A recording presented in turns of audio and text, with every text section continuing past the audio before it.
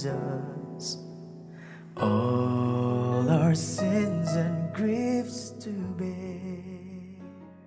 Beginning from the 2nd of July, we'll be praying the Surrender Novena.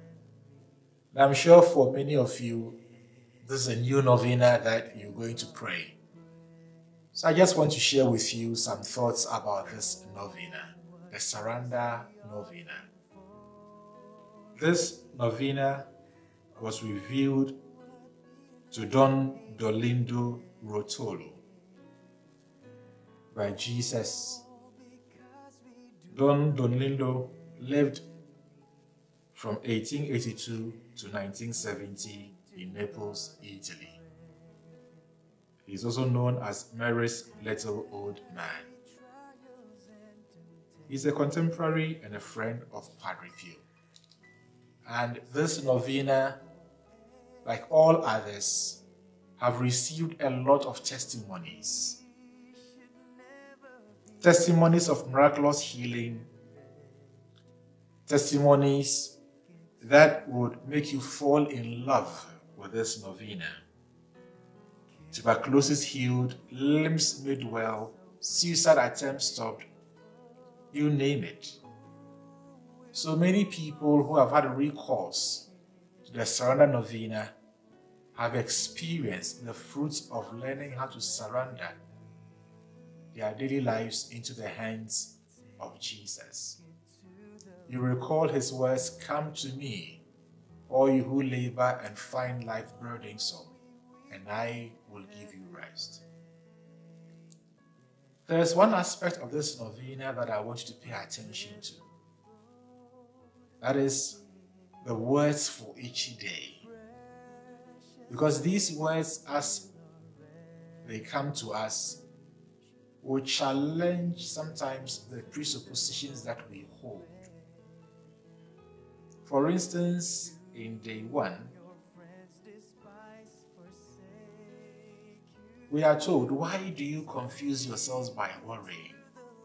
Leave the care of your affairs to me and everything will be peaceful."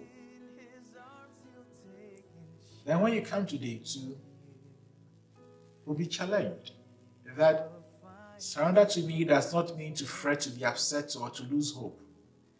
Nor does it mean offering to me a worried prayer, asking me to follow you and change your worry into prayer. It is against this surrender, deeply against it, to worry, to be nervous, and to desire to think about the consequence of anything. If you come to day 3, how many things do I do when the soul in so much spiritual and material need turns to me, looks at me and says, "You take care of it," then close its eyes and rest? In pain, you pray for me to act, but that I act in the way you want. You do not turn to me, instead you want me to adapt your ideas. You are not sick people who go to the doctor and ask to be cured, but rather sick people who tell the doctor how to do. So you see that every day the reflection will challenge you as what it means to surrender into the hands of Jesus. So pay attention and let these prayers also purify your thoughts, even as you bring your daily concerns to Jesus. Remember the words of the song, "What a friend we have in Jesus." So what a privilege to carry everything to God in prayer. Oh, what peace we often forfeit. Oh, what needless pain we bear. All because we don't carry everything to God in prayer. So I pray with you that as we surrender to Jesus through this Surrender Novena, we will let go of everything. And every day we will pray, "Oh Jesus, I surrender myself to you. Take care of everything." We will say this prayer 10 times every day. "Oh Jesus, I surrender myself to you. Take care of everything." May every word you utter come from the depths of your soul. And may you mean every word you say. "Oh Jesus, I surrender myself to you. Take care of everything. And trust me, God will take care of everything."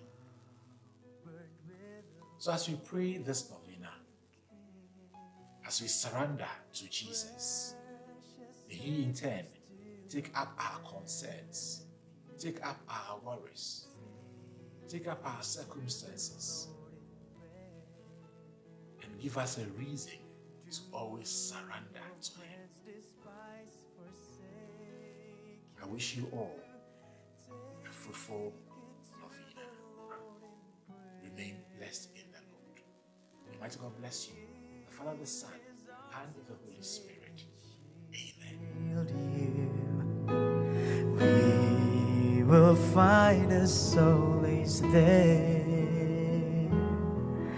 In you, we'll find a solace there.